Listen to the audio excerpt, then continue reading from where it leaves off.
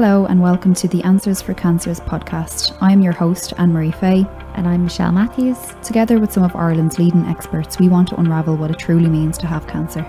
From consultant diagnosis to treatment plans, from managing your symptoms to supports available, we have it covered. So whether you're a nurse working in oncology or have been personally affected by cancer, this podcast is for you. We would like to say a special thank you to Pfizer Healthcare Ireland for sponsoring this episode of the podcast. Dr Sinead Lynch is a senior counselling psychologist with the psychoncology team in the Mater Hospital in Dublin. With a doctorate in counselling psychology from Trinity College Dublin, Sinead explains to us how events in her personal life led her into her passion for psychology for cancer patients. The psychoncology service was set up in the Mater Hospital in 2021, and from my personal experience on the ground, I've seen the incredible positive impact this service has had for our patients. Sinead is also running a study called the Comfort Trial, which is for people who have had a progression or recurrence of cancer during the COVID-19 pandemic, and this may be of interest to some of our listeners. In this episode, we discuss the difference between pity and self-compassion and how self-kindness does not mean giving in. Sinead helps us to understand the difference between what is a normal feeling after a cancer diagnosis and when we should seek help. She also talks us through practical tips of managing our mental health and the importance of breathing. And she closes with a beautiful mindfulness practice. We hope you enjoy this episode as much as we did. Good afternoon, Sinead. Thank you so much for joining us here on the podcast. I might just kick it off by asking you, would you mind telling us a little bit about yourself and your interest in the area of psychoncology? Okay, well, thanks for having me. I'm Sinead. I'm the psychologist in the psychoncology department. I'll talk a little bit maybe later about the whole team. There's more than just me. But I initially studied psychology about 25 years ago in UCD, and I kind of thought at the time, this is great, but I'll go back to it later in life. I had this, stereotypical view that, I don't know, maybe I had a counsellor in mind or something, but I expected it to be a much older person and maybe someone with life experience. And I was, 18 and kind of thought, oh, hang on, I want to do something creative. Mm-hmm. And so I suppose, long story short, I ended up working in television, and I spent about 10 years working in television. And when I was 26, my own mum was diagnosed with cancer, and that obviously just rocked my world, and it changed everything. I think I enjoyed TV from a perspective of this is a bit of fun, but I was always wondering what was going to be next. Always felt like I was kind of questioning, is this a career? A difficult career as well, sort of unsteady. And so when my mum got cancer, it sort of put a lot of things in perspective, and I sort of felt like I grew up a lot. And I really understand the experience of what it's like when someone you love has cancer. Yeah. So, she had a difficult 4 years, and then she died from cancer. And at that point, as I said, it rocked my world, but it changed my whole perspective on life. And I felt like I really wanted to go back to something that I loved and felt passionate about. And that was, I suppose, psychology. But then I was really focused on how do I work, how do I zone in and make this, I suppose, not just a profession, but how do I make this the passionate work that I had felt at that point. Later in life, a really, really good friend died from cancer. And I remember when I was in the room with him, when he was told how bad it was, he described it as just like a white noise, and he couldn't hear anything. And when we went outside, he just broke down, and a nurse followed and sort of said, we're sorry, and is there anyone you can talk to? And I suppose it just highlighted to me that need for people to be able to talk about the experience of having cancer. And so, many years more of study. Then I went back and I studied psychotherapy. I went and studied counselling psychology in Trinity. And I suppose my first step into psycho-oncology was in St. Vincent's University Hospital. It was on a placement. And I got to combine kind of my TV career with psychology, and with RTE and with Paul Dalton and Vincent's, we created a documentary with cancer patients from the Marie Keating Foundation, and we walked the Camino and we practiced mindfulness, and it was amazing to bring the two together and to produce that, and that was in 2016. So And then a few years later, I was constantly going, okay, I'm graduated now. I'm, fully fledged. Where can I get my job? And was constantly looking. And then the job came up in the Mater, and I was like, wow, dream job. Everyone I've lost before me, including my poor dog Edgar, who also got cancer at one point in my life. I felt, seriously, I was like, help me through this and get me where I need to be. So yeah, I've been here in the Mater for 2 years now. And brilliant. I actually think we started around the same time. I kind of remember I started about 2 years ago as well, and there was like an influx of new people around the same time, and I remember thinking, they're new. The people who are new. But we're so sorry to hear about your mum and your friend Sinead, and thanks so much for sharing that with us. I think it's so reflective sometimes when you're caring for people and you have personally gone through something yourself. Your style just changes altogether, doesn't it? Because you can really sympathise and understand with how they're feeling. Yeah, and sometimes people say, even in training in psychology, how do you listen, or is it because you've been there? And of course that's not true. Like, as psychologists, we can't have experienced everything that people experience, and that's where the training comes in. But for me, I guess, yes, I have experienced that sense of being with someone from, the beginning to the end, and more than once. And so I think sometimes when you can really not just have that empathy, but that further step of kind of compassion, it takes you to a different place past training. And as you said, your own life experience changes with that different perspective, and what's meaningful for you in life kind of becomes the most important thing then. And it takes your passion to like a whole nother level, doesn't it? Yes. And I suppose it's really evident in the work that you're doing with the team, like you said, with psychoncology and the Mater. And we know that you're celebrating the 2nd year anniversary with psychoncology, which is massive congratulations. It opened in March, like we just said. I suppose, what was that like, starting that whole service within the hospital? Yeah, so when I started, it was just Edel there. So Edel is our psychoncology CNS.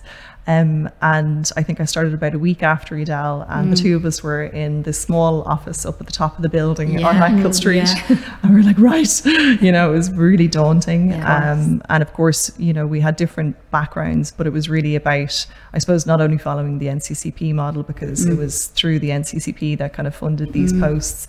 It was like, right, what's our vision here? And what does it look like on the ground as well? It can be very different, can't it? Yeah. Well, especially because on one hand it was so lovely, but everyone was so enthusiastic about us joining. But on the other hand, it was overwhelming, because there was like, okay, we have so many referrals, we'd love you to see so many people. And being able to provide a service where we're trying to holistically not just look at the diagnosis of cancer and what it's like on the body, but also what it's like for the person emotionally, mentally, what is their mental health, not just in the realm of do they have a history of any sort of mental illness or any mental health issues, but rather that, as we've just said, like, getting a cancer diagnosis can really change your life. Absolutely. It's nearly like a trauma when it happens to somebody, like, and we all have different coping skills, and maybe we've never realized before what our coping skills are. And not only that, but like, illness will change how we cope. So maybe we've coped before by being busy, and now all of a sudden we're at a standstill. So how do we deal with this? So initially it was just myself and Edel, and obviously supported by our managers and our separate teams within the Mater. And then we had our, Anne, who is our consultant psychiatrist, and then we had our social worker, Sinead, and it's growing now again. We've just got another psychologist, Susan, and we have another psychiatrist, Lola, and we're going to get another medical social worker as well. So you can see, it's really growing. But myself and Edel recently were just like, 2 years, jeepers, does it feel longer? Like And I suppose starting that resource, it was back in March 2020, just as the COVID-19 pandemic was hitting as well. So you kind of had a double whammy at the same time. Yes, and I had a baby, my daughter, in COVID, and I remember she was born in June 2020, and in the March everyone said to me, "Oh, you'll be grand by June, it'll be over." Famous last words.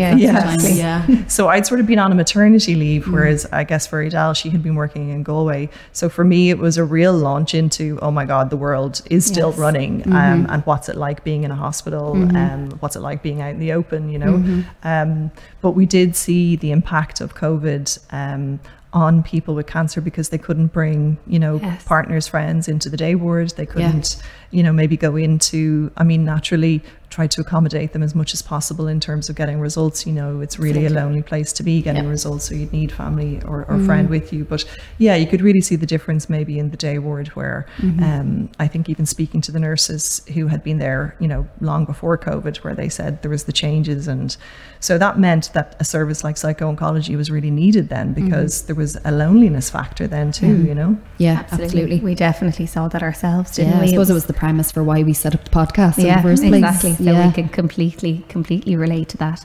And I suppose sort of touching on COVID and everything that happened around then, is that kind of what helped you come up with the Comfort trial? So the Comfort trial, like as I said, when we started, various different teams in the hospital were like, brilliant, we're delighted to have you on board, you know, can you see our patients?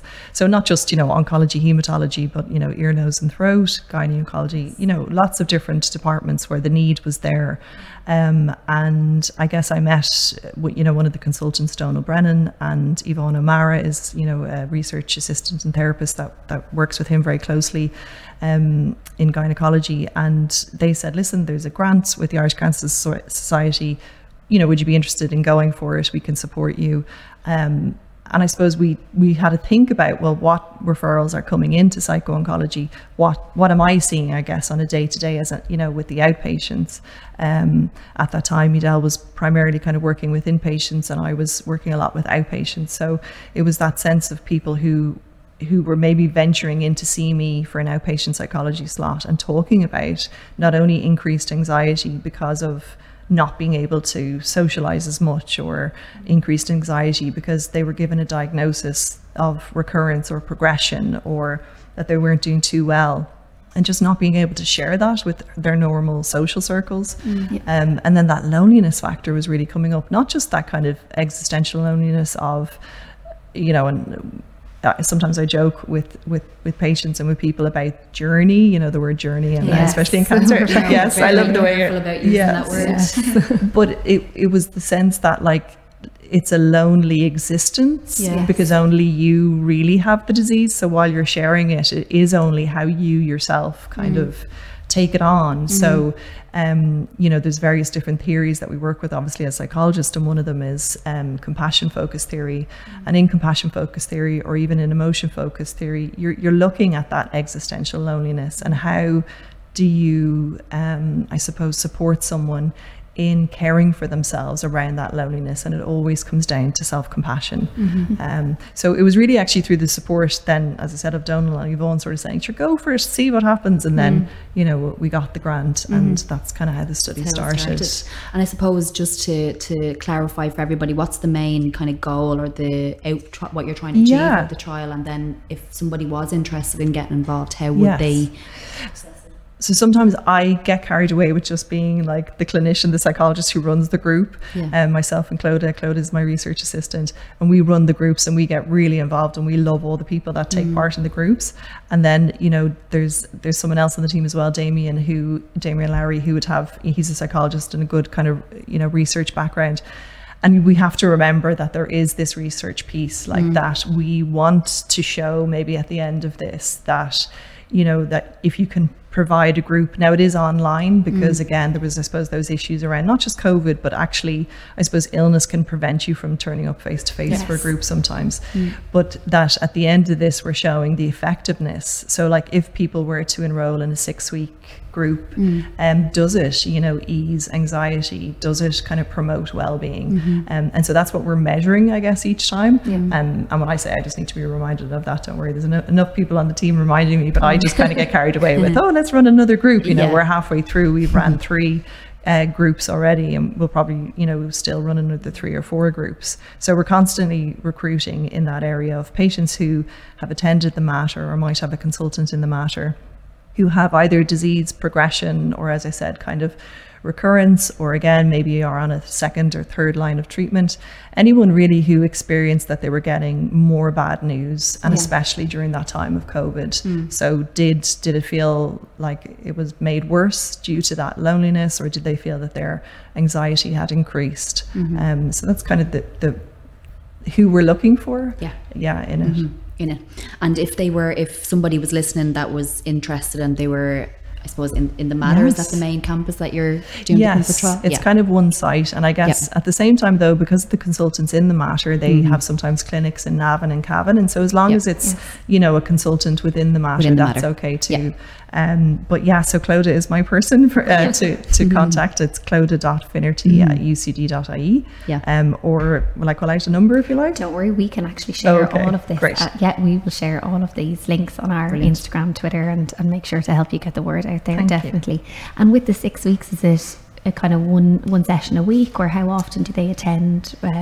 So it's a session a week. It's about an hour and a half. Sometimes it can kind of stretch into 2 hours. We have a short break. You know, the way yourself, you might feel like, oh, does that feel long? But actually, you know, we try to make it as practical as possible. So one of the big elements of the group is actually breath work. So I'm really passionate about breath work and breathing, which sounds a bit ridiculous because we just do it automatically all the time.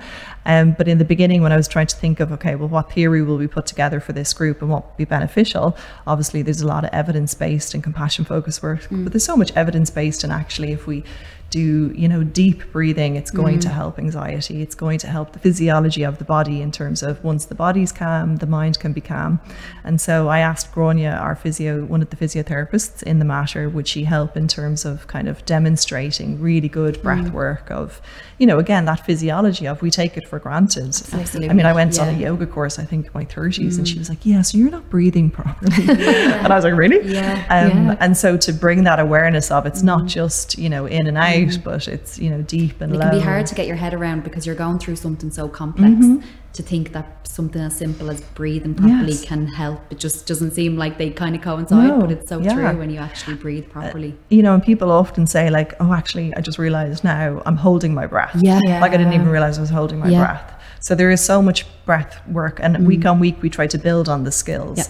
So, you know, even at the end of today, we can even do like a little visualization or something, but it's to try to give tangible skills to patients where they say, oh, actually, I remember doing this. And we not only did the breathing or the visualization or the meditation, but we learned about how our brains are programmed to be, you know, looking out for danger. I learned that it's not my fault that I worry. And I learned that actually there's a way I can self-soothe. So by the end of 6 weeks, it's really about not only getting in touch with your own self-compassion, which is so moving by the 6th week. I am genuinely so grateful for the patients that share with us, and we get so much from it. But to see someone's transformation nearly, you know, to go from I worried to now, while this is so difficult and I have to live with this diagnosis, it doesn't take up my whole life, and to get that feedback is amazing. And is that how you measure? You kind of, do you do a baseline kind of questionnaire at the beginning? Is that what it is? Okay. Yeah, so Clodagh does various different questionnaires. Like one of them is the distress thermometer. I know you're familiar with that.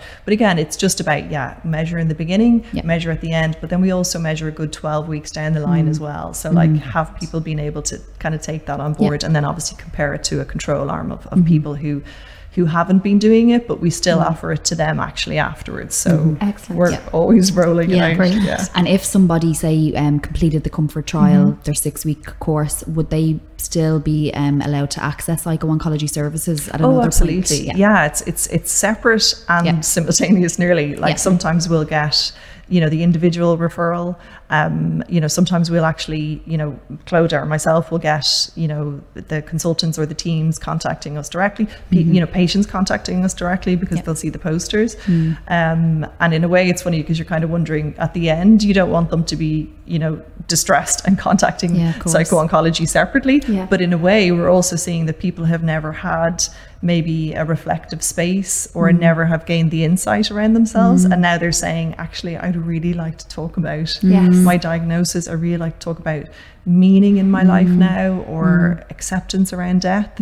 So while of course we in psycho-oncology need a certain sort of level of distress to access the service, there's also something really interesting in someone deciding now is the time when I really want to access the service too.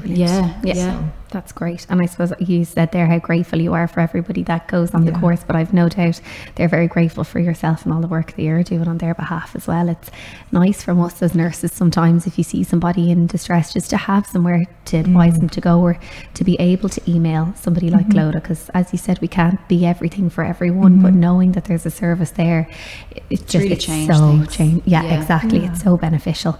And then maybe we might just talk about what the difference is between pity and self-compassion, if that's okay. So it's a part of the course that I tried to actually look into, but it comes more from my memory of maybe sitting with the first patient I ever sat in St. Vincent's, where I think we spoke about compassion, and she just said, "So you want me to pity myself?" And that always stuck with me. And I think I hear it a lot anyway. I do hear people sort of say, yeah, but does that not mean then I'm just going to kind of lay down and give up? And I suppose what we try to educate people in the course is the sort of traits of compassion, which would take courage, which would take responsibility. There's a wisdom, and of course then there's a self-kindness. But I suppose if you were to just think of it on a spectrum, you know, we often think of that idea of walking in someone's shoes. Pity has a sort of a looking down on someone. There isn't much feeling or thought. You just, you know, it is a looking down. And I think that's what makes us feel uncomfortable when we think, oh, I don't want anyone pitying me. And we kind of get defensive around it, and we kind of want to push people away. And then I suppose you might have like sympathy, which is I extend it, I feel for you, and I have maybe thought about it. And empathy, again, is that one step further of like maybe nearly being in someone's shoes, or that piece that we talked about earlier where we can really understand. We'll never know someone's perspective because it will always be theirs, but we can try to understand. And I guess compassion then is that like final step of, you know, I see you, I hear you, I feel it myself, and now I really want to try and ease your suffering. So it's that next step of I want to be there for you and help ease that suffering. It's not necessarily fix it, because we can't, but it's taking it to that next level. And so when someone talks about it for themselves, you know, I'll often joke about, so sometimes it's nice to treat yourself and have, you know, the cake and or buy yourself something, but it's really how you think towards yourself. If you have a very self-critical attitude where you're just like, come on, get on with it, you know, you have to just get on with it, there's no point in crying about this, that's quite harsh. It's like you're kicking yourself when you're down, versus the courage it takes to look at your suffering. And I guess we don't want to see our pain, do we? We want to kind of move away from it. But when you can have the courage to sit with your pain and know that you actually don't have to do anything with it, you're just acknowledging it. Oh, there you are, you're here. And then, like, you know, it goes. I often say what we resist persists. So just touching off what you're saying there about self-compassion. So, like, it sounds like, and I know from my own personal experience, it's really difficult to be able to give yourself some self-compassion. So would you say like it should be classed as like a skill that people just need to learn how to do? So would you say it just takes practice? And yes, absolutely. Practice, like we talk about kind of cultivating or growing self-compassion. But that's another part of the psychoeducation that we try to give, that actually for a lot of us, we, not that, you know, due to trauma in our past or harsh upbringings, but maybe we have learned a way of being. And it's not about blaming anybody, but it's maybe like, yeah, I actually had a really self-critical parent or teacher or someone who drove me with these high standards, but that voice sounded a little bit more critical than one of self-kindness. And it's like we put them on two ends of a spectrum, and we don't think that actually self-compassion can also be motivational and a drive, and it doesn't mean that you become lazy. But if you think about it, I suppose we try to describe the compassion theory as like, you know, when you're in a threat mode. So if you think about, you know, back to our fight or flight, and you're in threat mode, you're very anxious, and it can feel like a threat then to be self-compassionate to yourself, because it can feel like, oh, well, if I am, then my defenses will be down. Yeah. Whereas I always try to say, you know, look at how would you soothe a small child or a baby or someone that you loved. It probably would be with kind words and less of the like, get on with it. And sometimes we'll joke in the group about maybe that Irish narrative as well, of like, you know, get on with it. But really, how can you say that in a more compassionate way? And like, think about how you're then building on this part of the brain rather than say the anxious part of the brain. And you know, neuropsychologists or neuroscientists would be like, stop minimizing or stop, you know, making the brain sound so basic. But actually, if you were to just work on, okay, I'm going to you know, grow that part of the brain that's more soothing. So how do you do that? First, I suppose you have to take down the distress, and that's why the breathing comes in, because if you can start with the breath work of, you know, really letting the body tell the mind, okay, I'm safe right now, and just watch that monkey mind of judgment and worry jump around, try to find distractions, and actually just say, okay, there's the monkey mind again, you know, I'm programmed to be that way, I'll just give him a distraction. The distraction is the breath. Come back to the breath in and out.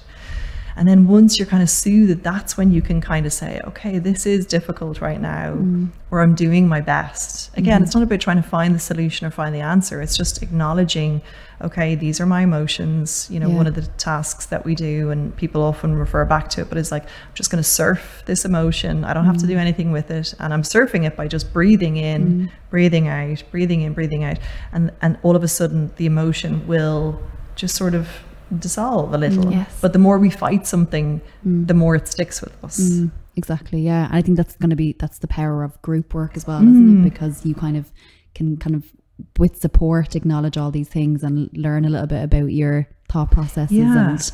And I always say to people as well, like, that it's not, say, a process group of everyone sharing each week, because that can really put people off. Of course. But what's really beautiful in session 6 is that we do a kind of a letter writing, and people can choose to share it or not. And sometimes the letter can just be, you know, how they found the 6 weeks.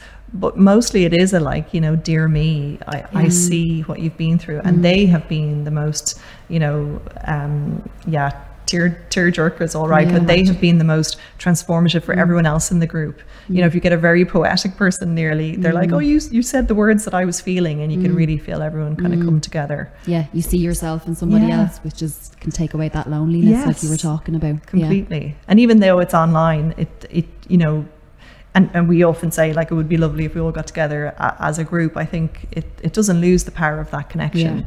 That's brilliant. And you might share some more of the tips with us later. But speaking about mental health in general, how can people differentiate between what is normal and when should they be seeking help?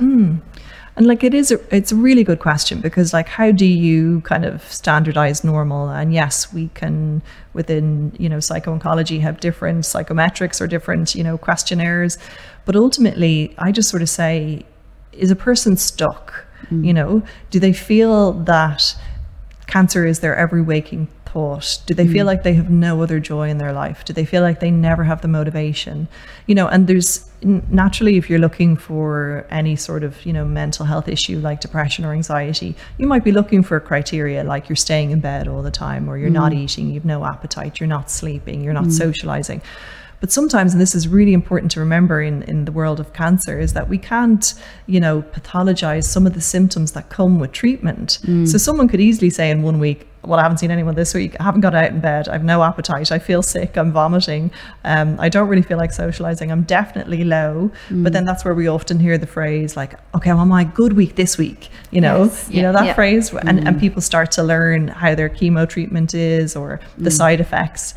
So really, it's more about, are you stuck? Do you find that you're so very distressed or upset that it's never leaving your mind, that the worry is taking up everything, that you feel like you're not getting that joy or that break, or feeling like, you know, it's becoming so overwhelming that you're not only feeling the physical symptoms of, again, maybe anxiety, but rather that you just feel like you can't get past it. And that even if you were sharing it with a friend or a family member, that's not kind of resolving it. Because you'll often find, as you know yourself, that, like, if someone comes in and they have a chat on the day ward, that can be enough. You know, everyone, no matter where we are in life, we just want to be heard. And sometimes just having that space to do that, and especially, and I don't know if this is true to say more of women, but maybe, you know, we think about our children, or we worry about our family, and so we don't want to burden them. Now, of course, I hear that from men as well, but, you know, how much are you holding in? Is there any kind of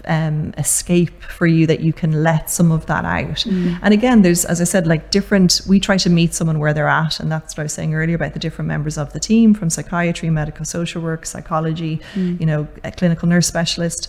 And so maybe it's someone meeting in the day ward and saying, yeah, I just got to offload, and it really helped, and you helped me kind of reframe how I'm thinking about some of my worry. You know, then there could be, you know, again, maybe a more existential piece. I really need to come to terms with my death, and I want to talk about that, and I need to talk, you know, in psychology or, and again, maybe even psychiatric, previous mental health, you know, whether it's that there's medication, or, you know, that a person feels they need, you know, medication or a psychotropic, and or there's any sort of self-harm or any risk or anything where, you know, all hope, I think, is lost for that person. And then of course there's the community support, so it isn't always just psycho-oncology within any of the given hospitals, but there's, you know, ARC or like that, it might just be once off, but like, not to underestimate anyone on the ground that's like the nurses in oncology and hematology, like they can be, or even the HSCPs. I remember recently I was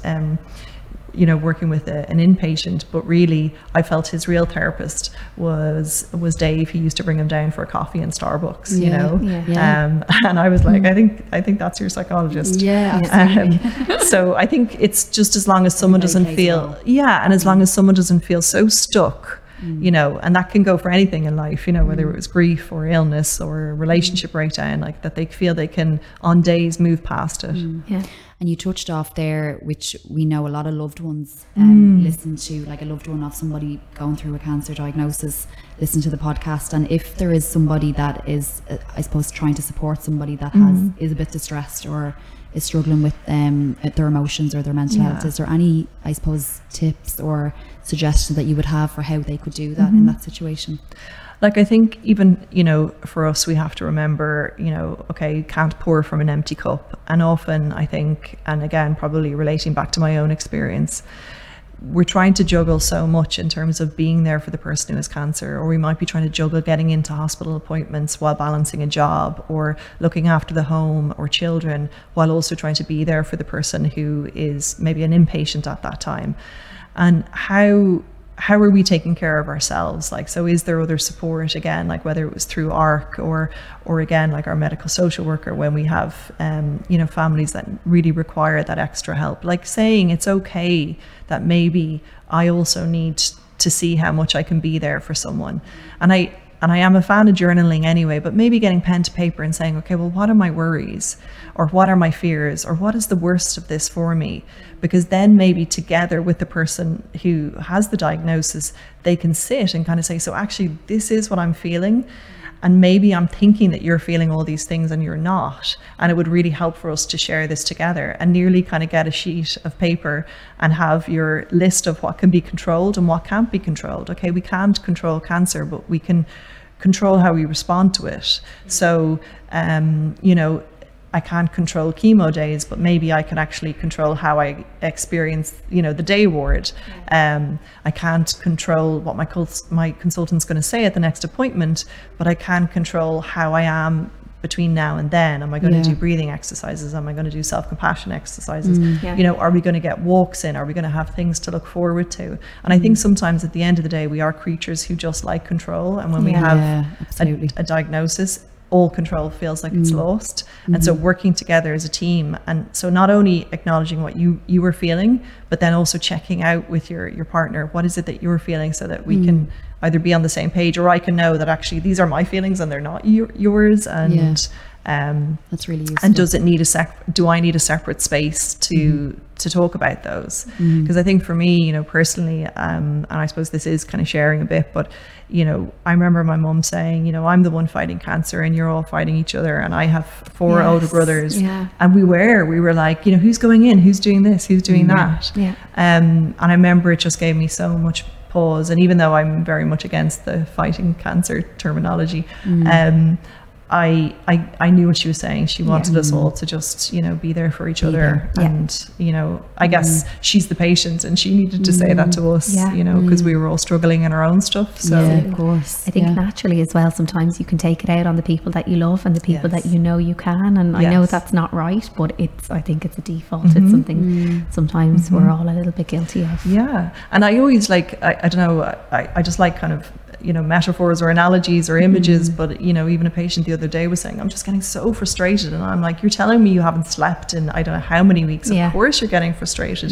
So it's really about validating, and it's about listening to the person and not trying to fix it, so not trying to get to the next thing, but really listening to what they're saying, and kind of validating, like, of course you'd feel frustrated. But also in any situation, like if you think about a weighing scales, and our stress is always when we feel that we can't cope. So if the stress outweighs our coping skills, and then when we feel confident and we can cope and our coping outweighs the stress, then we don't feel overwhelmed and agitated. So it's always just about trying to see what that balance is, and just I guess trying to find it, which is difficult. Which can be difficult.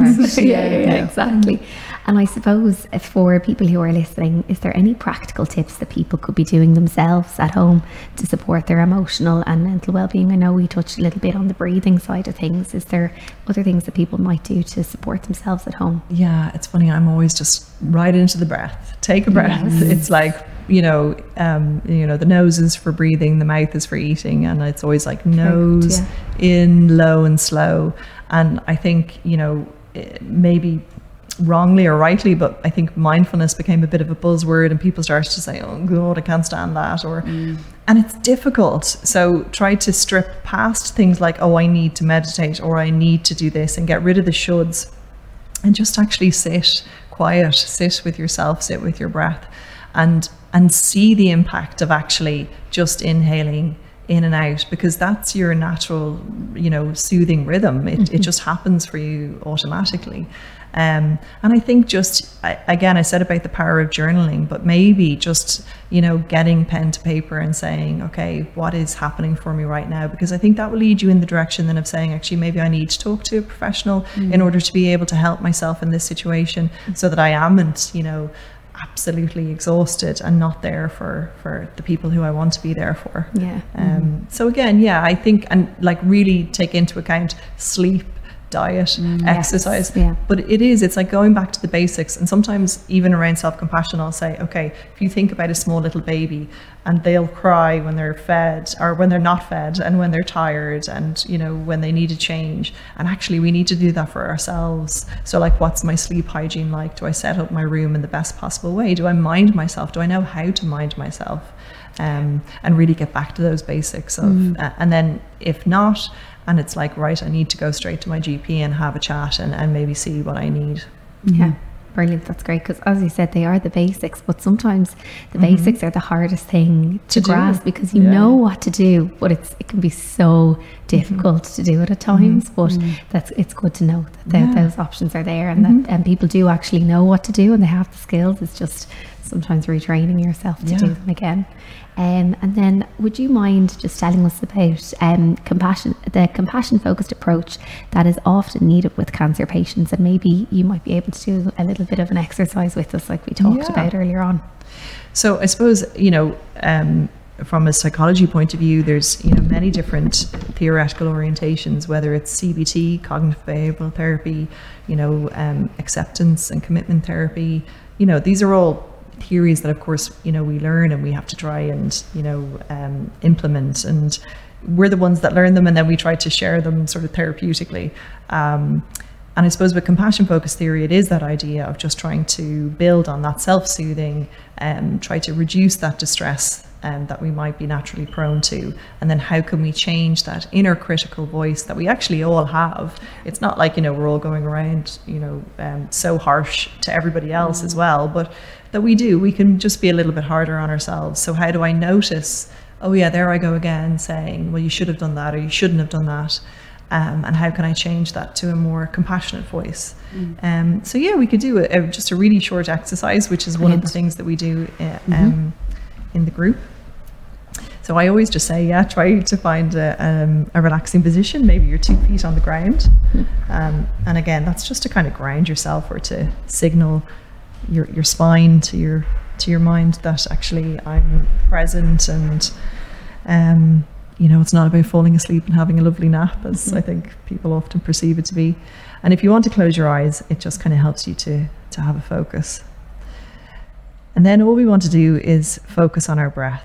So again, it's such a simple activity, it happens naturally. But our minds are programmed to be busy and to be always looking for distractions, whether it's in sounds or sensations, or sometimes our mind will be taken to worries.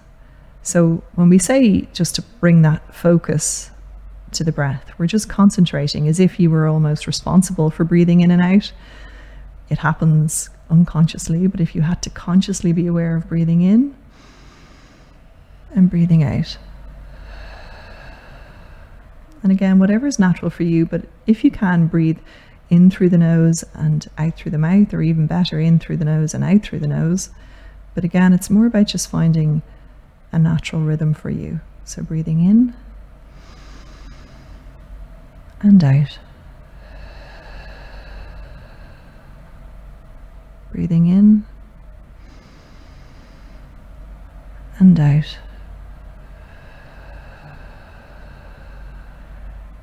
In and out. And perhaps noticing if you can get that breath, not in such a big breath that you're going to take a gaspy inhale, but rather you're getting it low, as in low down into the diaphragm. So you're almost feeling your tummy just under your rib cage lift. And if it helps, you can maybe rest your hand on that tummy or just under the rib cage to notice on your next inhale, is there a rise, and on the exhale, a fall. So breathing in and breathing out. So deepening that breath just with the length that you inhale and with the length of your exhale out.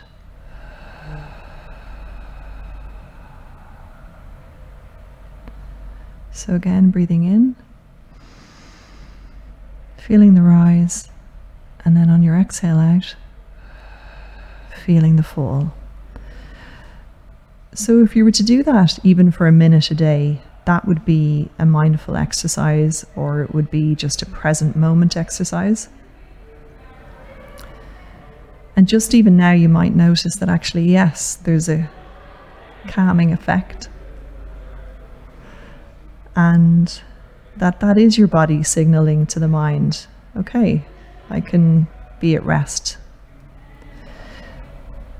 So if you want to just let your hand rest again on your lap, and I'm going to ask you to just bring a slight smile to your face. So you're not showing your teeth, but you're just curving up the edges of your mouth in a slight smile. And you're going to breathe in now and breathe out again, just keeping that slight smile on your mouth, and maybe keeping your mouth closed or opening it, obviously, if you need to breathe out. But just breathing in again with that slight smile. Breathing in, breathing out. And maybe noticing if there's a contentment that smile brings.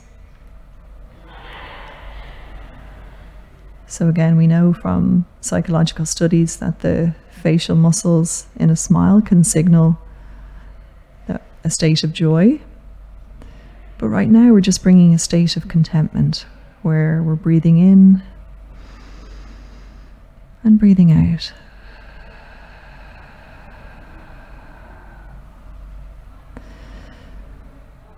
And again, I suppose just for the sake of this exercise, I'm just going to ask you to call to mind someone who you love, who you know loves you, and that almost when you think of them, that slight smile becomes natural. And sometimes we can call to mind someone who loved us, who's deceased or not with us anymore. And while there might be sadness in that, we don't want to get caught up in that right now. We just want to nearly bring about the felt sense of what it's like when we imagine this person who really loves us, or maybe this person that we really love.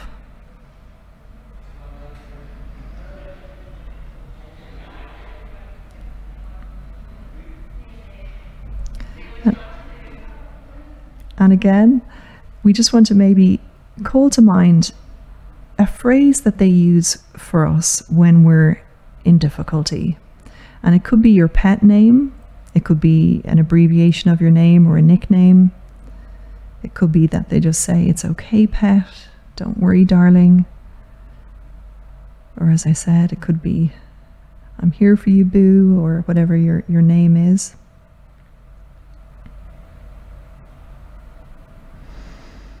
And again, just breathing in and out, just that sense of that reassurance. That kind of calming phrase, or that sense of someone really being there for you.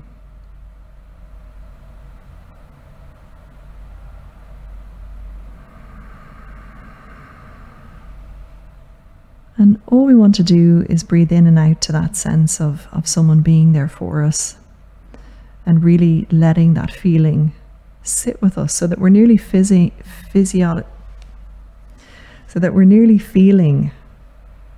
the sensation of love, of kindness.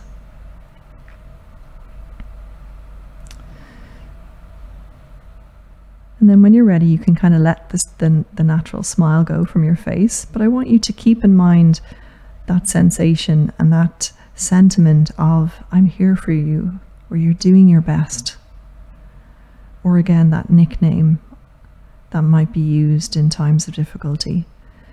And take that away today as maybe the internal voice that you use with yourself now instead. So that instead of maybe being critical or giving out to yourself, that you use that same phrase or that same nickname. And that's building on being compassionate for yourself. So we'll just take in a last breath and maybe visualizing bringing in that loving sentiment, and then exhaling out that loving sentiment and kindness as if to others. So breathing in and exhaling out. And again, in and out. And last one, in and out. And then when you're ready, maybe just opening your eyes and giving yourself a little stretch. And even if you feel, oh, that was a bit trickier than I thought, or actually lots came up for me, or I wasn't quite sure, it's just, I suppose, the start of, okay, this is how I can start to treat myself differently. Mm-hmm. Brilliant. Thank you so much, Sinead. This has been such a privilege. Thank you so much for talking to us today. Thanks so much. Thank you for having me. Thank you. Thanks for listening to the Answers for Cancers podcast. Please share this podcast with anybody who you think it might help. Also, if you can like and subscribe, it lets people know we're here. You can alternatively contact us on Instagram at theanswersforcancers_podcast. And if you've any questions on anything that we discussed today, please email us at theanswersforcancerspodcast@gmail.com, or you can DM us on Instagram.